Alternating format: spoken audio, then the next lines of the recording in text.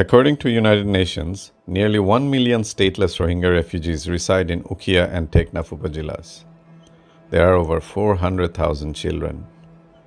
The vast majority live in 34 extremely congested camps, Kutupalong being the largest. Despite immense effort by Bangladesh government and international agencies, the Rohingya population still remains in an extremely precarious situation. Water and sanitation is probably one of the biggest challenges that Rohingya population faces right now in the camps. To tackle the unprecedented influx of refugees, hundreds of single-pit latrines were constructed at the beginning.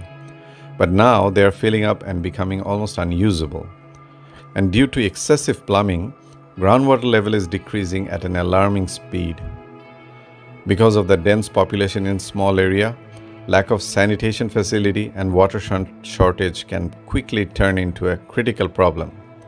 If unchecked, it can bring disastrous consequences for the inhabitants. Bari, an architectural and engineering firm, has two major proposals to fight these challenges. Number one, rapid sanitation through modular-based latrines, and number two, installing water purifiers with fingerprint system. The first proposal. Bari proposes a project of rapid sanitation where latrines can be installed cheaply and quickly. These latrines are double pit made with recycled plastics and Lego-like in nature. To construct a traditional latrine usually requires 4 laborers at least 2 to 3 days and costs over 200 euros.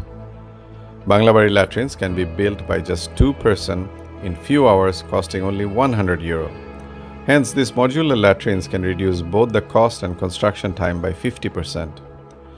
Moreover, it creates a great demand for recycled plastic, thus cleaning up the environment. The problem with the traditional latrine making is that it requires different materials to be purchased from different vendors. Brick, cement, heavy pit, latrine bowl, pipe, each element has to be bought from different place. So there is this huge system loss in transportation and construction.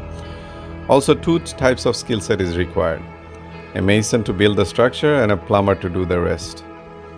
Bari latrines eliminates all these problems. They are very simple to construct. Everything comes in a box, and since it is modular, it can be built quickly and, if needed, dismantled quickly. The color blue represents water and clean sanitation. In certain spots like the columns and bays, sand and mortar is filled to strengthen the structure. These latrines have huge benefits. Because they are double pit, the cleaning process is simple and it can be run perpetually for many years without much maintenance. Not only it is affordable and easy to make, these latrines are also very mobile. So if a family needs to move to a distant place, they can take these latrines with them. If something is broken, they just need to be replaced that small part instead of tearing down the whole thing. The brilliance of the design solves many challenges at once. Proposal 2. To establish multiple water purification units all across the camps for clean drinking water for the population. These units will run on solar power to ensure continuous supply. Distribution of clean water is a huge challenge, and unthinkable water wastage happens when unchecked. Bari purification units will be self-monitored with fingerprint scanner. This way, wastage of water will be almost eliminated. Moreover, these units by Bari will collect data on water usage. It will also provide a clear picture on the demand of water based on location, family size, and age. These water usage data can be of huge interest to the local and international agencies working on site. The residents only need to register once with their fingerprints. Afterwards, they will be provided a timeline and a map on where to get clean drinking water every day. Again, the brilliance of design solves many challenges at once. Bari recently won a project for Japan's Grant Aid for Climate Change and implementing now the water purification systems all over southern Bangladesh. For more information, please visit www.banglabari.org or email fawazrob@gmail.com. Thank you.